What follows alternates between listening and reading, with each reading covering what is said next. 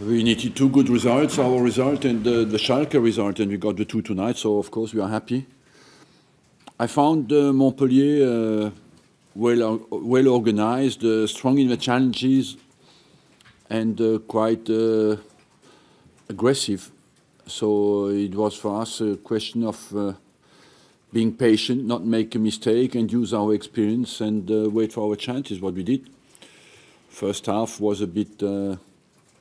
we had problems in the transitions to go from defense to attack. And in the second half, it was better we moved the ball quicker, made more incisive runs, and scored two good goals.